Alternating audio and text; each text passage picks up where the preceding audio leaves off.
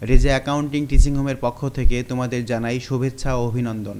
Business statistics SP Gupta MP Gupta এই বইয়ের central tendency অধ্যায়ের সকল অঙ্ক ভিডিও ক্লাসের মাধ্যমে আমি তোমাদের ধারাবাহিকভাবে দেখাবো, যে ক্লাসগুলো দেখলে সেন্ট্রাল টেন্ডেন্সি অধ্যায়ের সকল অঙ্ক অনায়াসে আয়ত্ত আনা সম্ভব।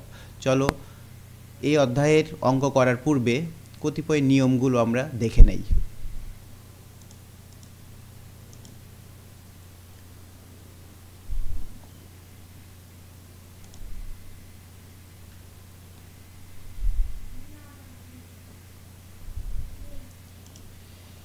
সেন্ট্রাল টেন্ডেন্সি অধ্যায়ে আমরা সাধারণত তিনটি জিনিস শিখব: মিন, মিডিয়ান, মুড।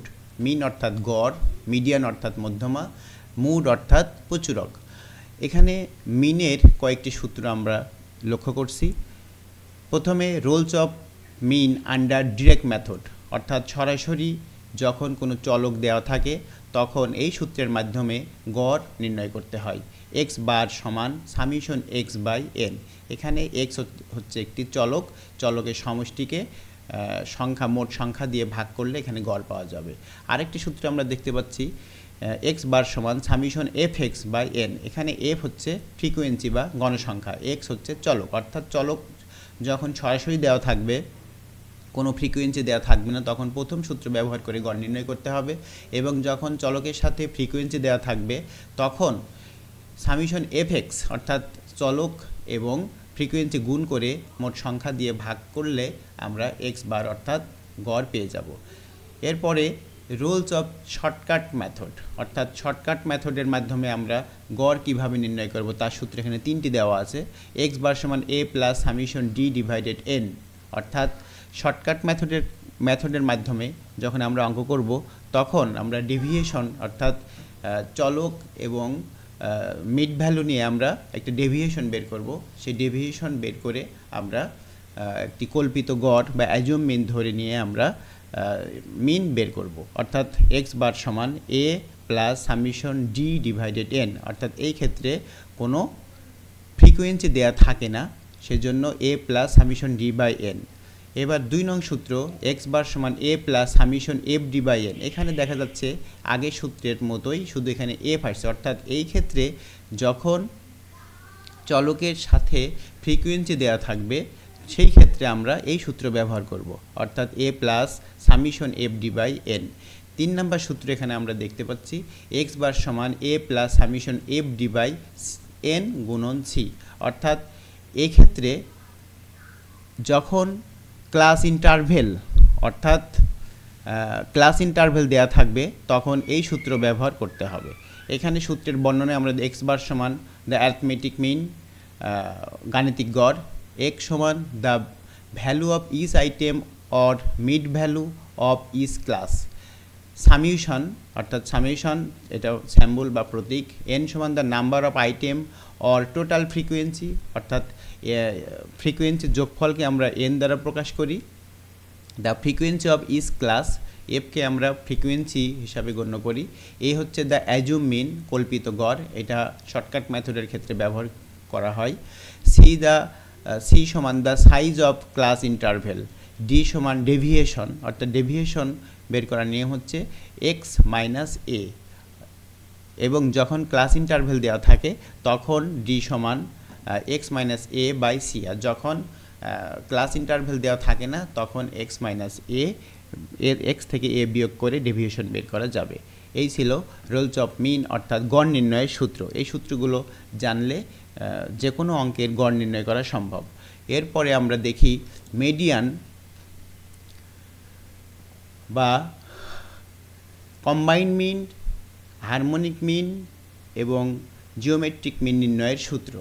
কম্বাইন্ড মিন এক্স বার অর্থাৎ দুটি চলক যখন একসাথে মিশ্রভাবে আমরা গড় নির্ণয় করব তখন দুটি চলকের অর্থাৎ n1 গুণন এক্স বার 1 প্লাস n2 গুণন x bar 2 divided n1 plus n2।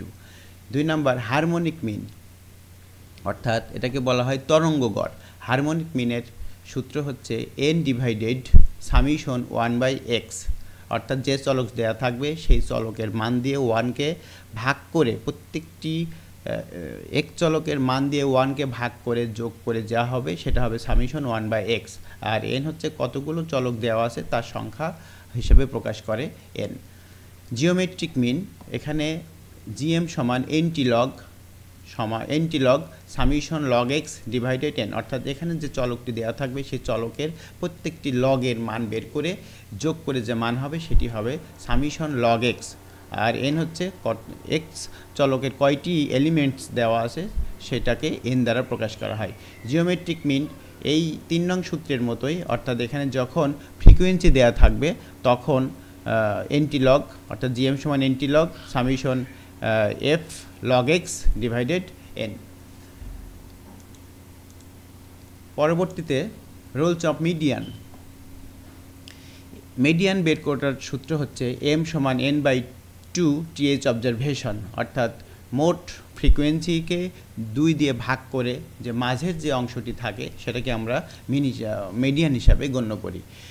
যখন ক্লাস ইন্টারভেল দেওয়া থাকে তখন সূত্র হবে m সমান l1 plus n/2 minus PCF divided fm গুণন c, অর্থাৎ এখানে আমরা সূত্রের বর্ণনায় যদি দেখি m সমান স্যাম্পল অফ মিডিয়ানস, n সমান the number of item or the total frequency, l1 সমান the lower limit of median group বা ক্লাসেস, fm সমান the frequency of the median group or classes, fc সমান the cumulative frequency of the group presiding the median group, c সমান class interval of median group. পরবর্তী আমাদের last যে সূত্র সেটি হচ্ছে রুলস অফ মুড অর্থাৎ প্রচুরক নির্ণয়ের সূত্র। রুলস অফ মুড নির্ণয়ের এখানে দুটি সূত্র দেওয়া আছে, z সমান 3 গুণন m মাইনাস 2x বার।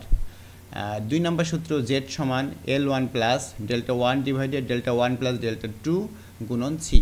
এখানে সূত্রের বর্ণনায় z সমান স্যাম্পল অফ মুড, m সমান মিডিয়ান, x বার সমান স্যাম্পল অফ মিন, l1 সমান lower limit of modal classes, del 1 সমান difference between in frequency modal class and pre modal class, অর্থাৎ মডাল ক্লাসের ফ্রিকোয়েন্সি এবং পূর্বের ফ্রিকোয়েন্সির বিয়োগফল বা ডিফারেন্স। del 2 সমান difference between in frequency modal class and post modal class, সেই সমান ক্লাস ইন্টারভেল। এই তিনটি সূত্র অর্থাৎ মিন নির্ণয়ের সূত্র, মিডিয়ান নির্ণয়ের সূত্র এবং মোড নির্ণয়ের সূত্রগুলো জানা থাকলে সেন্ট্রাল টেন্ডেন্সি সংক্রান্ত যাবতীয় অঙ্ক অনায়াসে করা সম্ভব। তো আজকের ভিডিও এই পর্যন্তই। এই অধ্যায়ের সমস্ত অঙ্ক দেখার জন্য এই চ্যানেলটি সাবস্ক্রাইব করে প্রতিটি অঙ্কের ভিডিও পাওয়া যাবে। তো আজকের মতো এখানেই শেষ করছি। ধন্যবাদ সবাইকে।